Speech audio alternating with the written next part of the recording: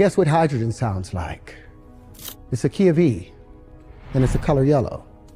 That's what proper physics gets you to. Oxygen is a chartreuse, and it's the key of F over F sharp. Now they used to, like I said, information used to be thought about as just electrical information passing on.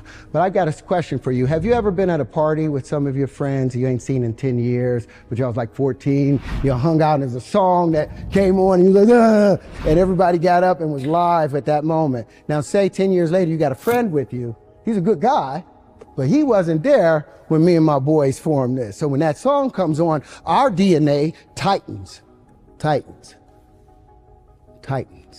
There's a particular song, a scale in the genomes for each and every one of us. Now, when that song is played, when your particular prime resonant frequency is played, guess what happens?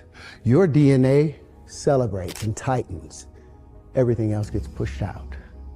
Harmonic wave resequencing.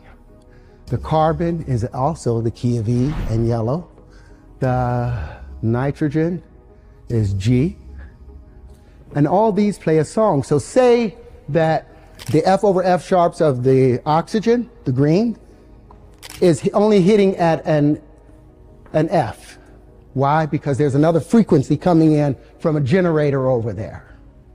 That's changing and causing it to change. The F hits the carbon, so instead of hitting as an F sharp, it hits as an F, so when it hits the carbon at an E, it doesn't hit it quite right, so the domino don't file right. So the next domino hits wrong. And so now we have malformation happening within our DNA because the frequencies are being pushed off.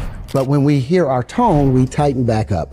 So yeah, I'm in the process of building the harmonic wave resequencer with another doctor who has been able to successfully cure AIDS and cancer. And it's well underway. But I wanted you guys to understand how that works. It's so simple. You do not need to tear the human body apart when all you can do is use frequency to bring it back to its normal space.